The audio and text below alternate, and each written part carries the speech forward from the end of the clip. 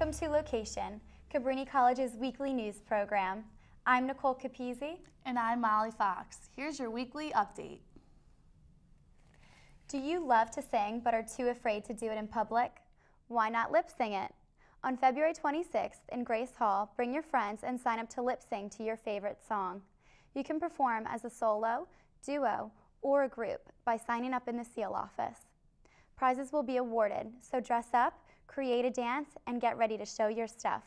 This event runs from 8 p.m. to 10 p.m. Also happening on February 26th, there will be a Love the Skin You're In Fashion Festival at Villanova University. This festival will contain students putting on a show to portray how fashion can be used to promote self-esteem and self-acceptance. This fashion show will run from 7 to 9:30 p.m. For more information, visit campusphilly.org. On Tuesday, February 19th, the college celebrated Founders Day in the mansion with guest speaker Reverend Fred Kamer. Let's check in with Christy to hear more.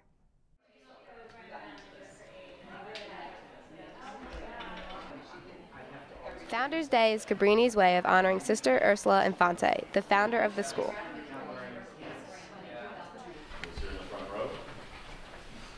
The college honors Sister Infante by holding a presentation by a scholar or activist who embodies the Cabrinian way of life.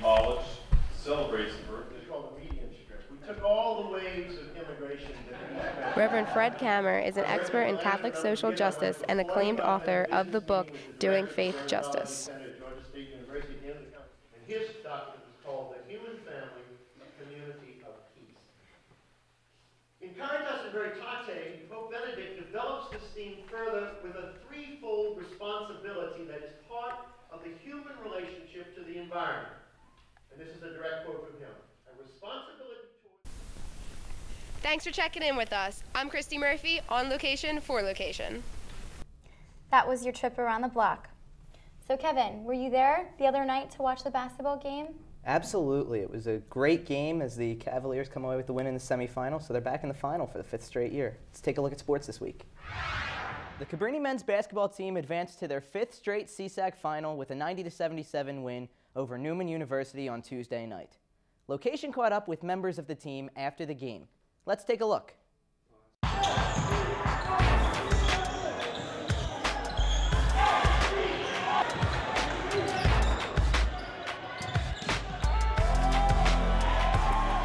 Tight game.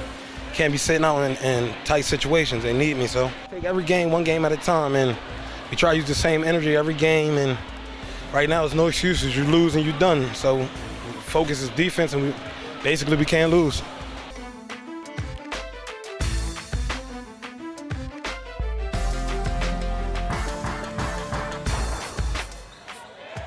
Cavaliers shot 54% from the field in the second half, supporting Coach Khan's 200 career win. At half, we just really talked about sticking what was working. I thought we did a good job early in the game, kind of got away from what was working for us. So it was just a matter of playing calm, playing to stick with what's working, and not change the game plan in the middle for no reason. So. Sophomore Aaron Walton-Moss took over in the second half, making basket after basket in the paint for the Cavaliers. Walton-Moss finished with a career-high 30 points, just short of a triple-double with 12 rebounds and 8 assists. He lacked off and started getting a little selfish, but then at the end of the game, everybody passed the ball enough to get the victory, so I think we did good. Coach Khan, tough coach.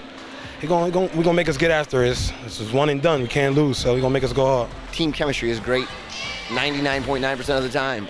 It's usually when we struggle when it's not good. So I was really pleased with all those, with their effort in that regard.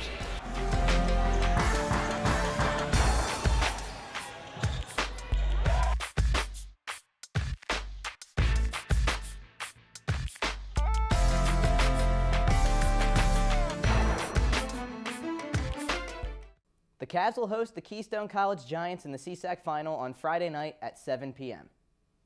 A CSAC final berth is on the line for the Lady Cavs on Wednesday as they host Keystone College. A win would put the Lady Cavs in Saturday's CSAC final against the winner of the Marywood-Gwinnett Mercy game, also on Wednesday. The Flyers rebounded from a horrible weekend that featured losses to the Devils and Canadians by pounding the New York Islanders 7-0 on Monday. Ilya Bryzgalov recorded his first shutout of the season, while Claude Giroux and Danny Briere each scored 2 goals. The Flyers are back on the ice on Wednesday against the Pittsburgh Penguins, wrapping up a 6-game road trip. After entering the All-Star break following a 2-point loss to the Milwaukee Bucks, the Sixers return on Wednesday night in Minnesota against the Timberwolves. The schedule doesn't get any easier for the Sixers as they face the Miami Heat and New York Knicks this weekend. Tune in next week for recaps of the CSAC final as well as updates on Philly sports. Now here's Molly with your trip across the nation. The 5-week strike by the New York City School Bus Drivers Union has ended.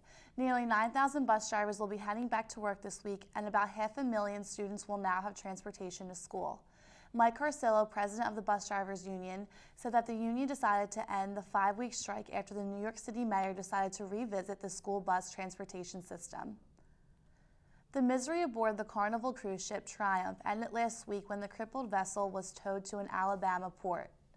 It all started 6 days prior when a leak in the fuel oil line in one of the ship's engines began leaking oil.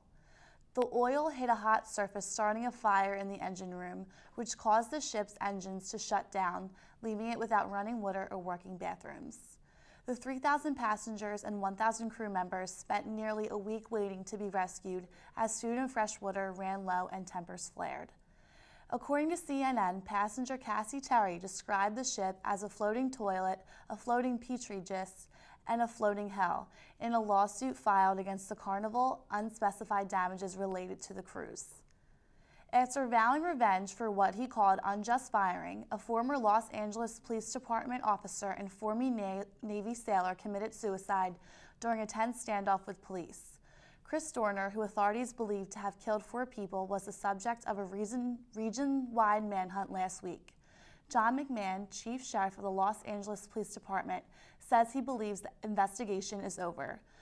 Dorner's body was found in a cabin in Big Bear Lake, a mountain resort 100 miles outside of LA, after he barricaded himself in the cabin, which caught fire during the standoff. The former LAPD officer, who had a vendetta against cops, shot himself while the cabin burned. Recently, Cabrini has experienced bias-related incidents. LOQation's Heather LaPergola sat down with the Director of Student Diversity Initiatives and the President of the Black Student Union to learn about the issues and what has been done in response. This year, the campus has it seems to have had an increase in what we call bias-related incidents on campus. And a bias-related incident really is when someone is targeted based on maybe their race or their gender or their sexual orientation or preference. This year, currently, I am the president of Black Student Union. We're working with SGA, so I'm working with the SGA president, Mike Pontario, and I'm also working with the Dean of Students, George Stroud. I think it's very important for the students to have a bigger role in, talking about how we make everybody aware of what is happening and also what's accepted. Day of Dialogue was basically an open forum in which we brought all the students and faculty together, and what we did was basically go briefly over what happened in the situation and got people's feelings from it. And we took everyone's perspective, and then we take all their ideas on how we can basically prevent this from happening in the future. So as a college, we have to determine not only is there any value in sharing the information, but also is the information actually credible and valid. What we also saw this year was that most of the incidents were anonymous.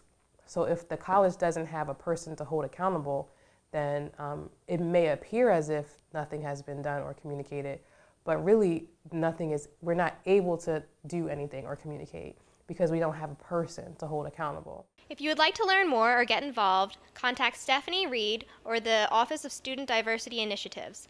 I'm Heather LaPergola on LOQation for LOQation. Now back to the studio. That was your trip across the nation. So Christine, what's going on in entertainment this week? Well, this past Sunday, I went to go see Grammy Award-winning Mumford & Sons in concert, so let me tell you more about it. I was fortunate enough to go see Mumford & Sons play February 17th live at the Susquehanna Bank Center in Camden, New Jersey. And there's definitely a reason the band's sophomore album, Babel, won this year's Grammy Award for Album of the Year. That would be the group's intricate instrumentation matched by its passionate delivery and thoughtful songwriting. Last summer, Mumford handpicked the band Haim to tour with them. The all-female band features 3 sisters from Southern California. The trio makes music that rocks and is refreshingly different. Haim was recently chosen as BBC Sound of 2013, a title rarely given to an American band. The girls have also been targeted as the band to watch in 2013 by a number of publications such as the LA Times, Teen Vogue, and LA Weekly. Last year, the sisters self-released their debut single, Forever, and they will be releasing their debut album later this year on Columbia Records. That was your entertainment update. Now here's Nicole with your trip around the world. President Obama's fourth State of the Union speech last week focused on the economy and building a better future for the middle class, including a push to raise the federal minimum wage. The president proposed increasing the minimum wage from $7.25 to $9 an hour, and then indexing it to inflation. The move would be a benefit to working-class families, but may anger small businesses that worry about it driving up their costs. For the next 6 weeks, President Obama is going on the road to drive home his economic message.